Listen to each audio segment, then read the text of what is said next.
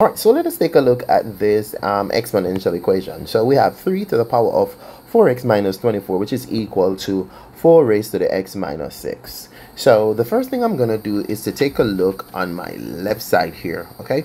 So I realize that in the power, I'm able to factorize out the power there. So I'm going to do it. So what I really have is 3 raised to the, I'm going to take out 4, and then I'm going to be left with x minus 6. And this is equal to 4 raised to the x minus 6.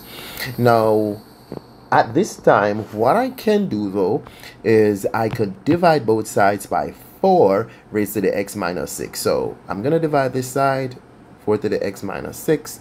And over this side, 4 to the x minus 6. So when I do so, on my left side, I'm actually going to have 3 to the 4th power, which is right here. That's going to be 81. Okay. And then I'm going to put this over 4. But because I have this common exponent here, then we could raise everything to the x minus 6. Now, on the right side, when you divide anything by itself, we're going to get 1.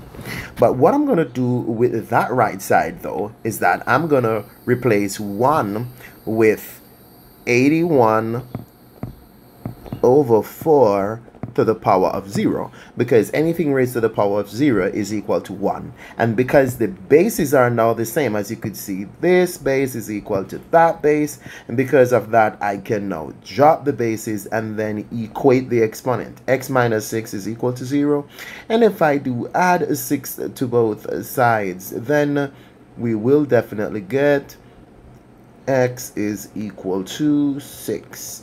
And this is a solution for this problem. Thank you for watching. See you next time. Bye-bye.